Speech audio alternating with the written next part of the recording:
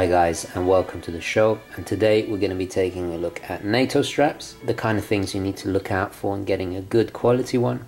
Also my personal recommendations of where to buy. First of all, we'll go over the basics of the NATO strap. Now this is not to be confused with the Zulu strap. The Zulu strap, here's an example of a Zulu strap.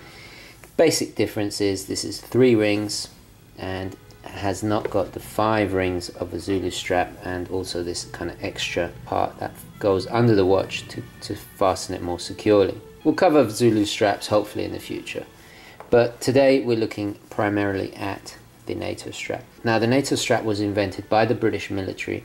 They wanted something cheap, that was easy to produce, something that was waterproof, that had a wider range of extendability, and also the main reason is to attach it more securely, the watch to its user in case of a spring bar failure. Now what I mean by that, if I quickly just install a NATO strap, you'll see exactly what I mean. So you take your watch, in this case we have the Zin 104, just give it a quick wipe there. And I apologize about the New York noises in the background, but we'll carry on. That's how we do, we just carry on. So as you see, it's attached already on one side. Now for example's sake, let's suppose that this was attached to my wrist and this spring bar here failed. It would still be attached to my wrist.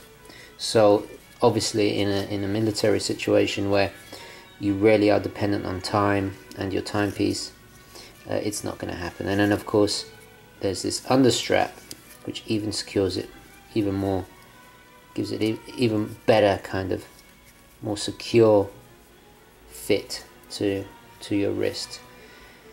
So really secure, and probably the most secure way to fasten your wrist. Now this is I just happened to pick the grey one just because it was the first one in line, but it really does suit the Zin 104 beautifully. So let's have a little closer look at a NATO strap, and let's see the kind of things you'll want to, actually we'll look at the blue one because it's going to be a bit easier to see. But what you want to look for in a NATO strap is you want to always make sure you get one that is stitched, not glued down, because the stitching just indicates a better level of quality in its production, and also stitching is far more solid and secure than just simple glue. Then also look at the actual holes themselves. Now sorry, I apologize about the focus, it is pretty hard to do. Are we going to focus? Yes, here we go. If you see where the holes have been punched, there is a slight kind of, just a little bit of glue applied just to keep the, if I show you on this Zulu, this is very old, and what happens after a lot of use, this frays. Now this is because it hasn't been glued down. So if you look at the NATO strap I have here, these new ones I have in, they've been glued around the edge. This one hasn't, so it will stop the fraying. Now obviously NATO straps are traditionally made out of nylon, which is another thing that the British military wanted specifically it to be, because it is obviously water resistant, and the benefit to the user in a civilian capacity is obviously you can wash these, which is really cool. If I show you, this is one of my favorites. This one is really dirty and it needs a bit of a wash, so I am going to wash this one. Now where to buy them? Now this is a question I get a hell of a lot on the channel, and recently I came into contact with a company based in San Francisco, the Wrist Candy Watch Club, and their website is wristcandywatchclub.com, and I'll leave a link down below. And they're very kindly to send some samples, and just like anything on the show, if it doesn't meet my specifications, if I don't approve of the quality, the price, the service, then I'm not going to endorse it. It's simple as that. I'm not paid to endorse anything, so it's vital for me that the service they produce, the quality of the product is top notch. And I'm really happy to say that, you know, I really do like these NATO straps. I think they're fantastic. They've even glued it on the edge, on the end, which is a nice touch, so it's not going to fray on the end. The nylon is nice and thin. It's a softer nylon than I'm used to, which is fantastic because it's even more It's even more luxurious on the skin. I really like this choice of nylon, and as you see, it passes all my quality standards. Stitching here, the glued little hole, the holes are glued down. The fit is fantastic. If you've got smaller wrists, these will do you perfectly. Smaller, medium, larger wrists, it will work for all. And of course, they have a fantastic variety of colors. These are the ones I chose for the moment, and you'll notice there's a few blue ones in here, and that is because I am indeed buying back my beloved Squale 1521. So in anticipation for that, I got some blue ones in as well. But let's have a look at some color choices of current watches. First of all, you'll notice I've put this beautiful sand colored one on the Squale 1545 Heritage, and I think it really works with this burgundy browny gold bezel. With a watch like this, that because it's fairly kind of the colors are fairly strong, you want to dress it down. If you put it, for example, with something a little bit more garish, I think it would clash. So this is a really good example of a watch that you want to dress down. I think that really works, and I think it would work with black, it would work with brown, obviously, definitely brown, definitely black, definitely grey as well. So with kind of brighter colours, that's what you want to stick to. And the complete opposite of that, if we look at my Speedmaster first Omega in Space, this is more simple. It's literally just black and white. With something like this, I like to dress it up and do the opposite as I've done with this piece. So something with some stripes. Now, not everybody's going to like this, but just to give it some extra flavour, some extra character.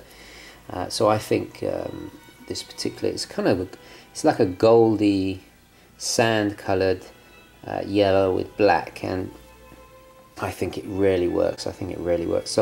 So with the Speedmaster, I've decided to do the opposite and dress it up. Now with the Zin here, this pretty much works with everything, but let's see what it looks like on something a little bit different. Now I'm gonna take a risk here, and I'm gonna go with this olive green and orange. Let's see how it goes. So installing them, I haven't even taken the plastic off this one. Buckle always on the top. Thread it through the top one. And I must say the Zin works fantastic. Look how much space you got to play with. Zin really works with NATO straps. Then the tongue goes through there, and then finally through the little extra thing. And you want to sit it, this needs to move up a little bit. Just move it up a tiny bit. There we go. So you want to sit it kind of equidistant between these two. So there we go. And I think that kind of works. I think with the black simplicity, I think it does. It's a little bit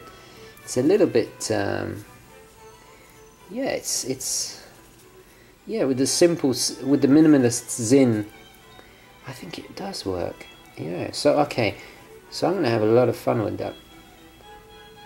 So yeah, I think those are my my kind of color options at the moment. Obviously, there's a whole bunch more colors available, but basically, guys, if you stick to those basics, you know, make sure if you don't order from Wrist Candy, just, you know, look out for those characteristics of the stitching and the glued holes, and, you know, make sure that the nylon is of a decent quality. And always make sure it's nylon, of course, and you can't go wrong. But if you want my recommendation, I recommend Wrist Candy Watch Club. They have fantastic service. At the moment, it's just delivery to the United States. They are going to be doing international delivery, but it's a new company. Really nice guys. They were very kind enough to send me some samples. Fantastic service, and I completely recommend them. So if you support this show and you're a follower of my channel, this is where I recommend to go. So please show them some of that urban gentry love and respect, and please order your NATO straps from here. And of course, you know, this is just the tip of the iceberg. They have a whole bunch more colors available, different patterns, but I just got this little selection in just to start with, and I will be doing more videos. Oh, and by the way, they also do purlons, which are completely new to me. So they've sent me a beautiful selection of purlons. I will be doing a purlon video very, very soon, and you can already tell that the purlons are fantastic. So stay tuned for my purlon video, which is going to be very exciting. I'm really excited about that because I can't wait to try it on with my different watches. But anyway, wristcandywatchclub.com, address is down below. Please show them some love and tell them that you were referred to by me. I would really appreciate that, guys. So for all your NATO purlon strap needs, this is my recommendation, guys. These wristcandywatchclub.com. Okay guys, so I'm going to leave it there.